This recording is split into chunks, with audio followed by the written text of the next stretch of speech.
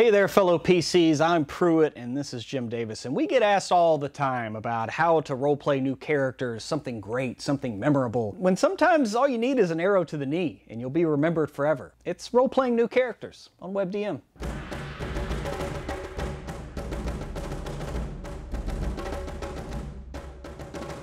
If you like the video, please like, subscribe, and go ahead and ring that bell to get those notifications. WebDM exists thanks to our Patreon patrons, the Web Demons. If you join the Web Demons, you'll get our weekly podcast, show audio, discounts that'll save you way more than $5 a month on books and dice, and so much more. Check out our free podcast episodes right now, including our free interview with Luke Gygax about all things D&D. All right, Jim, let's talk about new characters.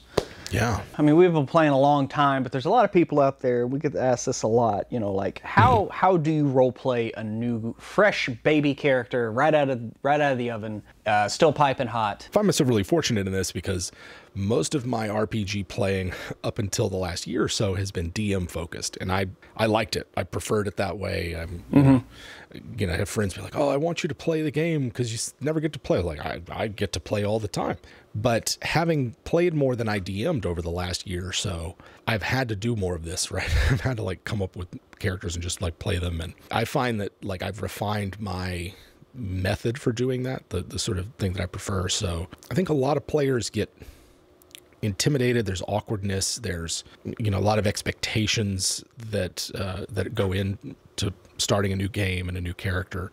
Oh yeah. And I used to write the elaborate backstory, and I wanted to fit it into the world and try to fit it with the other people, even though it doesn't. Yeah. You know, that's something you need to figure out at your table. Like, do these people know each other? And we'll kind of get more into that later. But like, I used to have this big thing that I would do, and now I'm leaning like as more and more I go along. Like now it's just kind of like, no, they had this like one thing in their past. yeah. And I find that it's much more freeing to don't write out all the details of what happened in the past. Yeah. You save that for in the game. So when somebody is in a situation, be like, oh, well, this is like that time at blah, blah, blah. And then you get to make it up right there as a way of being able to give advice in game and to role play that. And so to just remember that, but find a, you know, not to rip off City Slickers or anything, but you just got to find the one thing. Like find one thing about your character that they kind of revolve around. And I don't know, everything else, pretty much you can wing it after that. Coming up with it on the spot as a way to both, you know, shed light on your character's past, but also to tie it into something in the game. And to, especially if it involves, you know, another player and their character's sort of personality or backstory. That's a show, not a tell, right? And I find that that's really what I strive for when I think of like playing a new character. I start making the character before I know who they are. Yeah. Bonus points for me if it's random generated, mostly because I hate having to make decisions, and I find the creative constraints of having this randomly determined set of parameters very satisfying, you know. Oh, Jim, I'm right there with you. I would create the whole backstory, and then as I'm rolling my stats and making my character, I'm trying to conform the numbers to that preset narrative. Whereas now it's like, no. Get your numbers first. Get the randomness of nature out of the way to illuminate how your character acts in the world. Yeah. And I definitely find that that is a much more enjoyable way to play now. I really love it. I really do. And I find that like starting with a random element, whether it's ability scores or random background or something, can be a real springboard to having a really satisfying character. And in the last 6 months, I've had 3 characters that I've made where it's like I know virtually nothing about them going in. And yet they are, 2 of them at least, I haven't played the 3rd one long enough, but 2 of them are very satisfying characters and really enmeshed in the world, in the dynamics of the party. They have real stakes, you know, in what's going on. And it all started from just randomness and forming a pattern and something cohesive out of this noise. Because it took me so long to really start playing games, I saw a lot of players who were like, come to the table with the fully fleshed out, intricate backstory. They already have a strong idea of who their character is. They're invested in it even before they've started playing, that there's so much at stake. The expectations are so high, and they have such a specific idea of what they want the character to be, that it's really hard to like live up to all that for both the player side and the DM side, right? Oh, definitely. One of the things that got me on a kick of like, all right, guys, no detailed backstories, was simply reading things in the backstory that's like, wait a minute, this could have been an adventure we ran. You know, this could have been something that we do together instead of having it already written out. You know, that kicked off to me this idea of like, all right, I want to create a character that is ready for adventure. That's my number one priority when making a character. And then from that, what stats did I roll? What arrangement are they going to be in? What else about their background or you know, personality or just characteristics can I randomly determine? I love the Tables and Xanathar's Guide to Everything, because it'll generate a background for you, and it's, if you go with what the dice roll and work within those creative constraints, you'll find that you make characters that you wouldn't otherwise make. And if everything you make is very like deliberate and chosen and built out, then chances are your character is very samey. You know? Jim, you thank you for setting up one of the points I was going to make, because I found that one of the reasons why I go to the way I do characters now is I would realize I was playing like one of 4 archetypes. That is what my characters had started to become. One of 4. We used to keep a what do you call it? Not a raffle, but a party pool. Yeah. Which of Pruitt's characters are we going to get this time around? Yeah. Is he going to play the spellcasty electric guy? Is he going to play the tough fighter? Is he going to play? Yeah. Anyway, like talking about the random tables and Xanathars, they're a lot of fun. Also, just like leaning on the backgrounds that you choose from. Don't fill out the details. That's you'll figure that out later. Just having a general idea of your background and your T-biffs. Your traits, bonds, ideals, and flaws, whether you roll those randomly or pick them. But just like letting those 5 pieces of information, I'm a soldier that has this trait, bond, ideal, and flaw. Like, oh, I'm a drunkard, but I like helping people, and I got a sister, you know, and that's hey. That's all you need, really. That's all you need. Okay. Let's start adventuring now. And I don't know if it's because I played so much as a DM and I'm used to that, like, you know, creating a pattern out of the noise that are random rolls and the like, that I just approach it differently, or if it's, you know, that I'm just way out of touch with the way people like playing their characters. But I find it a very satisfying way. So as an example for me, I'm playing a ranger in Kobold Press's Midgard campaign on their channel. I was initially going to be like a grizzled bandity type trollkin, you know, it's like, you know, I'm channeling The Witcher, you know, and all these other sorts of things. And I realized, like, wait a minute, I played this character before. Yeah. Like, this is a stock Jim character. That's when I was like, let's see what Xanathar's rolls up. And it turns out I made a 16-year-old who did not live with their mother and dad, or mom and dad, and was, you know, raised by their grandparents and had a rival, and like all of this stuff emerged out of these roles. And then once I started playing, the opportunities to flesh out those details just kept coming and coming and coming. So I could make a comment about my brothers, and like, I don't know anything about them until I commented on it. You know, I didn't know that, you know, this character's mother was missing because of entanglements between Baba Yaga and some of the other cosmic forces that went on. I just know she wasn't around. And so, like, being able to look for those moments of like, this is a moment for me to show the party and the DM a little bit more of my background, you know, and add depth to the character. And I'm way more satisfied with Slain now as he's evolved than I ever would have been if I'd gone with my original idea of him just being a grizzled bandit looking for redemption or something. Now he's a socially awkward teenager, you know, trying to find his estranged mother, and tangled up in a lot of Baba Yaga shenanigans. Doing it this way has produced such satisfying outcomes for me and for the people I've played with. I just really struggle to understand like where people who have a different play style come from. Not that their play style is wrong or they should always do what I tell them to or whatever, but more just like, what benefit are you getting here with that trollkin? Because this is another facet of this question that pops up is, do you do a voice for him? I didn't know what voice I was going to do until it came out of my mouth. And it developed over the first couple of sessions, like a lot of my characters, right? Like I will start out with something just different, something different than my normal voice, not necessarily to have something that I inhabit or like a persona or whatever, but just to differentiate when I'm talking. Am I talking in character or out of character? And because so much of my playing now, even before COVID was over Zoom and sort of online chat based, having that different voice that like, okay, when we hear this, we know Jim is speaking in character, versus when I drop out and talking my regular voice. Now I'm talking about metagame stuff. Where are you guys at? Are we sure we want to do this? Checking in with the DM, checking in with the players. Yeah. And I slip between that effortlessly. Again, something that I think my dungeon mastering experience has sort of given to me is that I don't see an issue with like explaining something at an out of game way and then slipping into character voice and sort of talking in first person as if I'm the character, and then back out and back in and back out.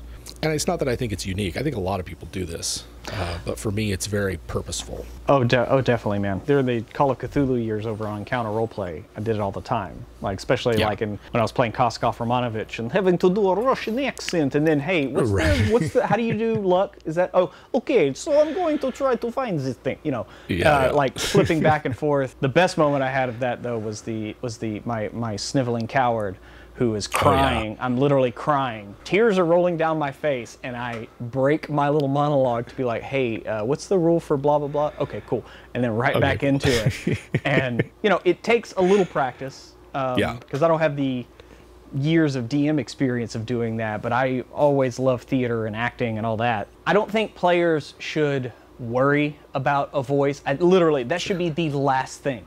Like you said, they should try to do what you do, which is don't try to come up with a voice. Just as soon as the first time you get asked a question in game, see what comes out. See what comes out. Workshop it. And guess what? You can change it. Like over the first few adventures, and if people are like, "Hey, did your voice change?" Be like, "Well, I didn't know if I could trust myself around you people because actually, I'm a spy."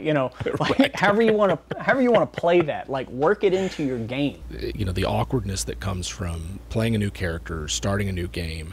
You especially if you've got a couple of campaigns that you've had very successful and they've been long lasting. There's that anticipation of like, all right, we've got to make this thing gel. We got to make this thing come together. I got to have a character that is as rich and detailed and everything as my last character who I played for a year or more, whatever. Yeah. I'm like, that's a lot of pressure to put on yourself. To me, the only things I really focus on when I'm first role playing a character is creating something distinct that stands out, but mostly to me, right, that I'm interested in. Finding a way to relate to enough of the party members that joining this group of adventurers feels natural and not too incongruous. A lot of times it seems like the hurdle that players get with the new characters, like, would they pal around with these? And a lot of times I do that by, before the first game begins, just asking other players, is there anybody know me?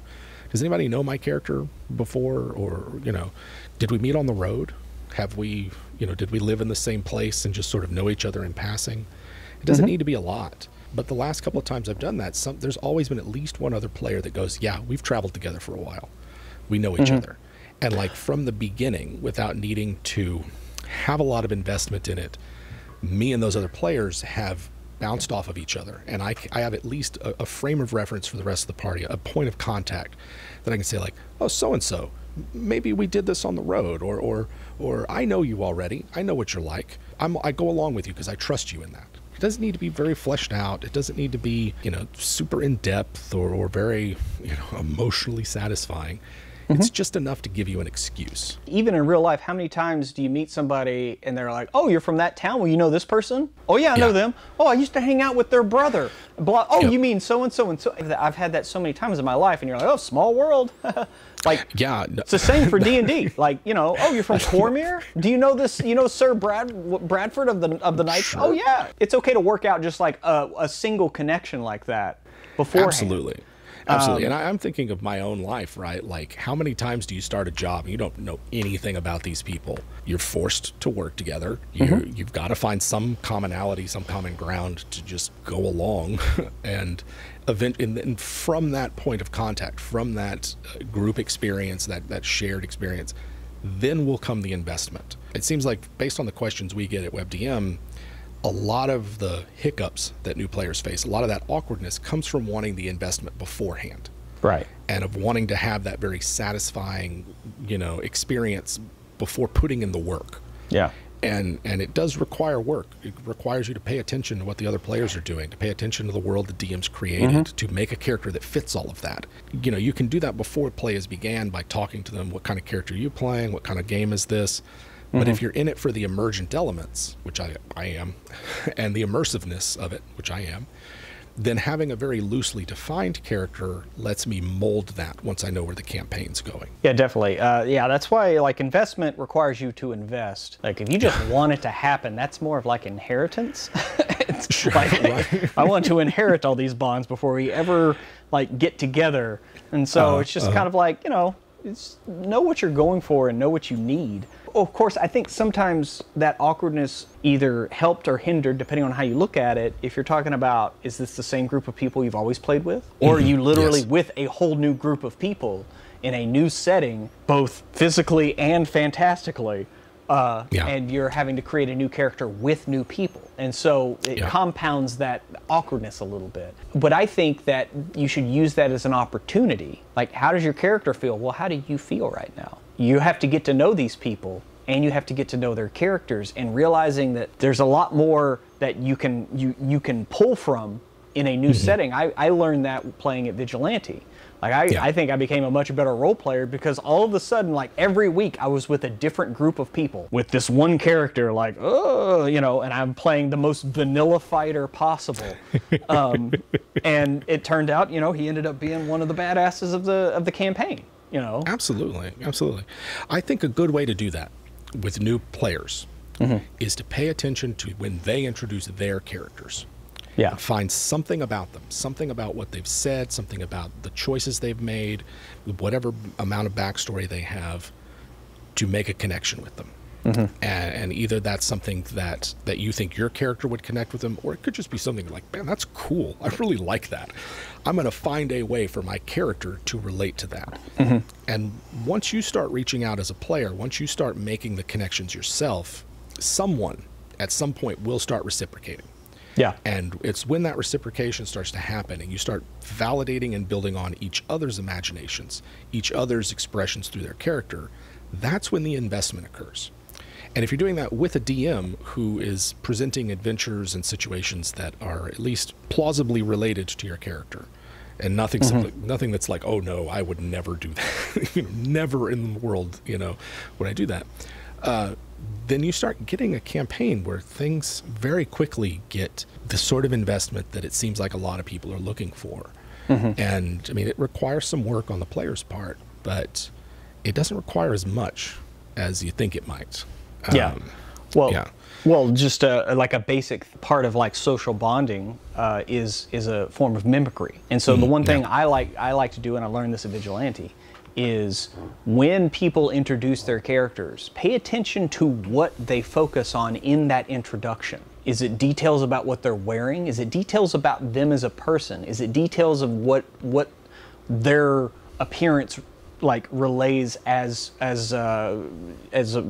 talking about like the actual class? And coming back when it comes to your character description and using kind of some of the same language, because that is it's kind of a subconscious way of getting them involved in your character, and you're showing, whether it's obvious or not, that you are involved in what they're saying, because you're giving them complementary data so that you can compare and see the scene together, right? Absolutely. Bonus points if you can do all of that and have a game mechanic to represent that kind of thing. Yeah, I absolutely agree with you. I did that with this Trollkin Ranger, in that I was like, well, I'm a warrior type, but I do not yet have weapon training. Right. But there's a couple of fighters in our group who already have that. So maybe my character looks up to them. Maybe my character sees them and will always see them as the better warrior, because they already knew what he was aspiring to know. Yeah. And that one of them happened to be a halfling fighter was all the better, because my guy's like a 7'6" trollkin. A fun first session moment to look at the halfling fighter and go like, well, she's really a badass. Like, I could learn a lot from her. What a mighty warrior. Right. And then to express that through the character going like, hey, I really think you're a badass. Like, can I train with you? And then we had a nice moment where our characters are training together and sparring and the like. And it was through little things like that, I was able to sort of build up, my investment in the character. The group seems to like them, even though I'm constantly getting in trouble with my 7 charisma. A lot of powerful moments of connection can come from those. And if you've already got an idea of what your character is, who they are, what they would do, who they like, who they don't like you're just putting more stuff in the way of looking at those moments and taking advantage of them.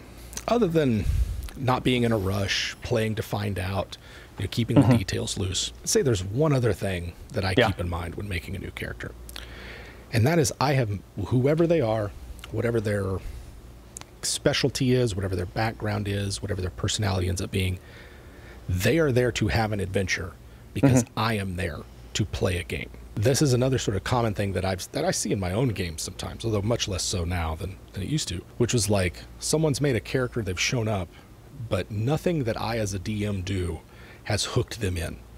Yeah. And it's not for lack of trying on my part, lack of attempting to mold something to their interests. It's just that they've made a character that in their mind, because they've so thoroughly invested in them, is like, I would not do this adventure. Why did you make this character? Yeah. Why did you make someone that wouldn't go adventuring?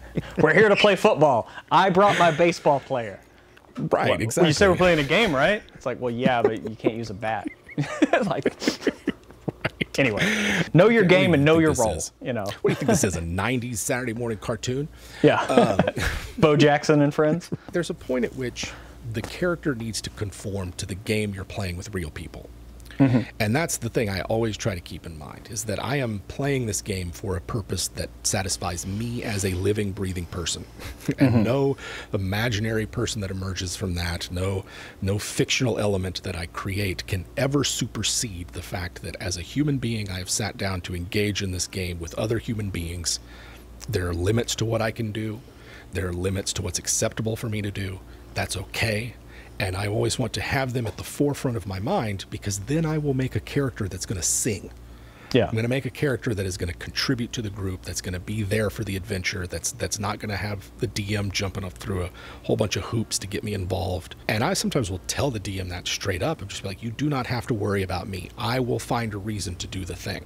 Right. And as we get to know each other, I will flex my freedom and the like as seems appropriate. But you can count on me to bite the hook, right? Because that's why I'm here. And to me, that's like probably the most important thing about playing a new character and role-playing them, is just to be ready to engage with the game and not put too many barriers in front of yourself through predetermined choices. That's like, yeah, my character wouldn't do that, or they wouldn't do this, or this doesn't appeal to them. It's like, what if it did?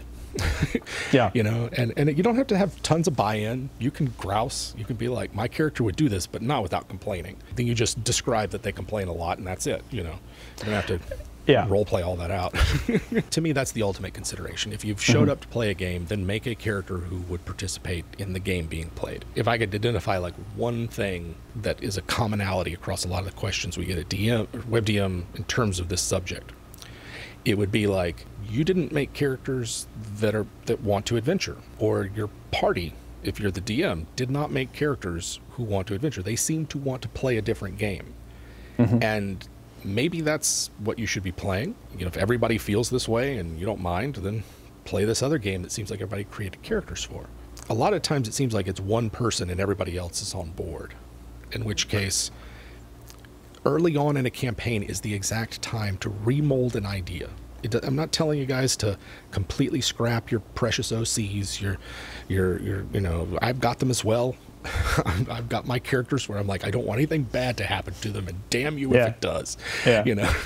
But to not necessarily give up on that, to not just completely scrap it and play in a way that's unsatisfying, but to leave enough wiggle room that if there's hiccups within those first few sessions, you're able to adjust and able to say, like, you know what, maybe this part of my character is not working for this game because I haven't expounded upon it a lot. I don't have a lot of investment in it myself.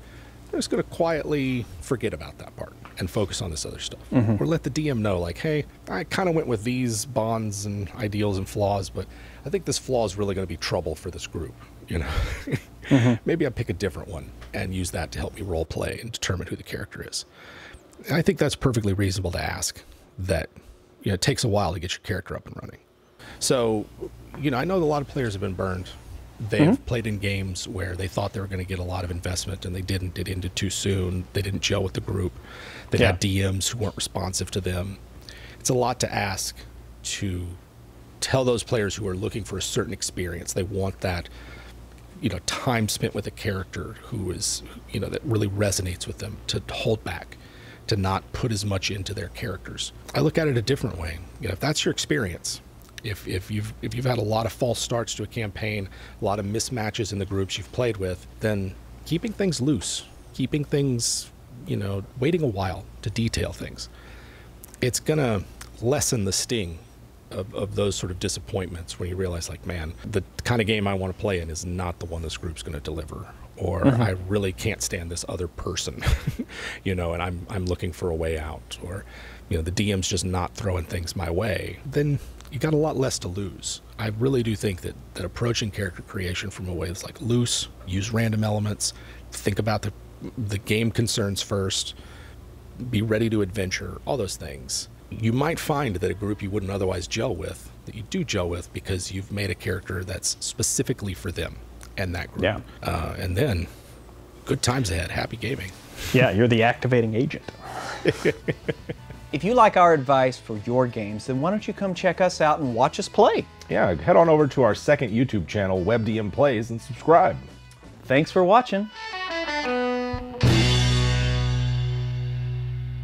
I think I'm just going to call everybody fellow PCs. Your PC-ness. Well, I was just thinking, when you have an NPC put their former PC-ness in your face, that's like taking an arrow to the knee. No, that's just dumb.